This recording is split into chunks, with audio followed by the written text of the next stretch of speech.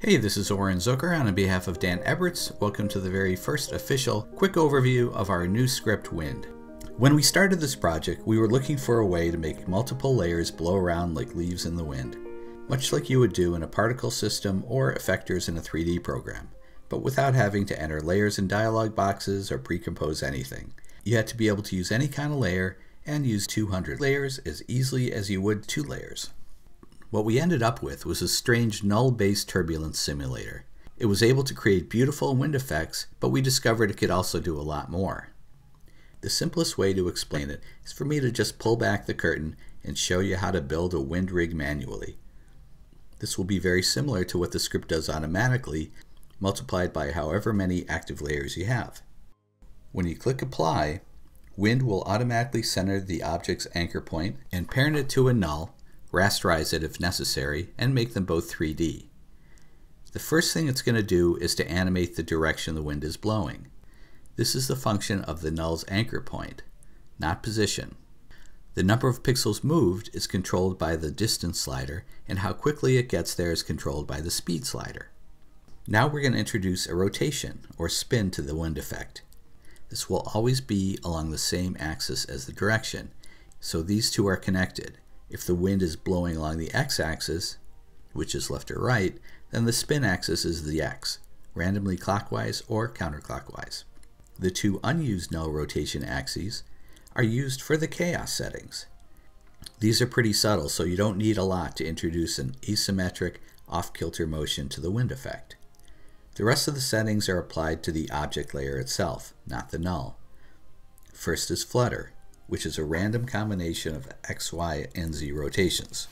Next is Drift, and this animates the position of the object.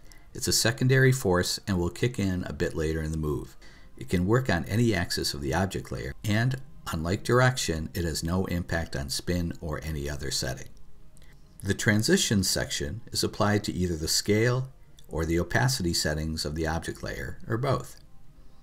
You can use this as a way to introduce or get rid of the object layer if they're not going off screen. Lastly is Variation, and this randomizes the other sliders in the UI. The more variation, the more scattered the wind effect will be. Okay, so let's do a build using the default settings. I'm using a bunch of text broken down into letters that I've made in Illustrator. I've locked the background because I don't want it involved, and I've queued up the timeline to where I want the animation to start. I'll let this go in real time.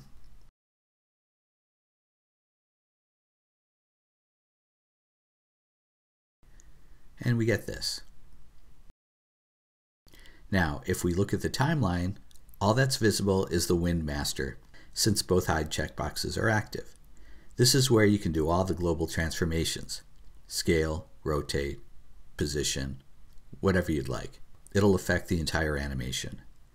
I'll unshade the comp so you can see all the layers. If I scroll down to the bottom, you'll find the original layers. They're locked and their video switches are off. When you click Restore, all these layers are reset to the original condition, and the layers that Wind created are deleted. The markers on the nulls are the trigger points for the animation. You can offset these manually by sliding the markers, or you can offset the entire layer by selecting them and using Sequence Layers in Animation Assistant. And that's it. The basics of Wind. There's a bunch of presets to get you started. You can create some pretty cool animations from any kind or any number of layers very quickly, with or without turbulence settings. Hope you like Wind, and please send us some samples to post. On behalf of Dan Eberts, this is Oren Zucker, and thanks for watching.